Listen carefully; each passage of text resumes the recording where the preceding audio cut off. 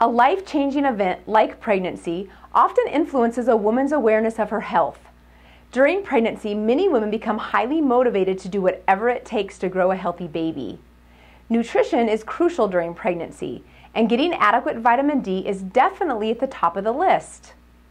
Low vitamin D levels can affect your health during pregnancy, plus the babies too. Pregnant women low in vitamin D are at risk of certain complications, such as pre-eclampsia, gestational diabetes, preterm birth, and a higher likelihood of a C-section. Vitamin D is also crucial for building babies' bones and teeth, and a deficiency during pregnancy can lead to skeletal deformities in utero and an increased risk of rickets during infancy. While the primary source of vitamin D comes from the sun, surprisingly, there's very little vitamin D found naturally in food, so supplements are a good option.